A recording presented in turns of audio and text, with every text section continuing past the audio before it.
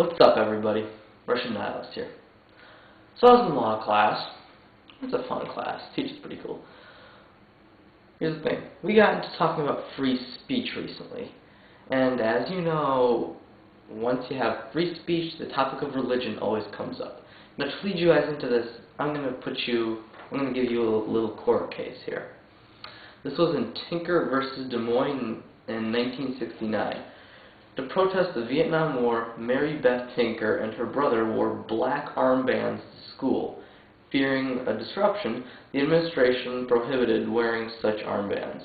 The Tinkers were removed from school when they failed to comply. What are we really talking about here? What? They couldn't wear the armbands to protest it. Was it against school rules? No. But, you know, they could have some affiliation with gangs, maybe. Maybe the administration was scared. Or is it denying their right to free speech? It's sad, really. Free speech is one of the things that makes America, America. They wore those armbands to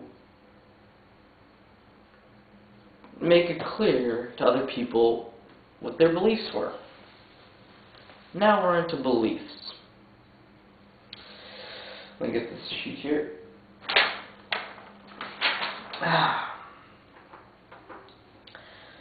We finally got to talking more into religion. This one girl said something about religion, and about she has to wear a yarmulke for such and such reasons. I don't know, I haven't been a Jew for a while. And I found it strange. We can let them portray their beliefs. And yet, we can stop. And she agreed with what the administration did to these people. She agreed, you know, that they got removed from school. She agreed with them, totally with it. And there's a sad thing. Why do so many people put religion ahead of every single thing? They are portraying their beliefs, and so is the girl with the yarmulke. They are both portraying their beliefs. How come we can't stop one, but then the other? What's so special about religion? Just because there's a magical sky wizard doesn't make it special. My teacher, his name will remain private, he pointed out that religious people, or if they're too religious, are nuts.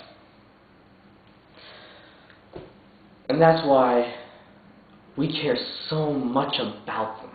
Because if we don't care so much about them, half of us are going to get our heads blown off. I'm fighting religion.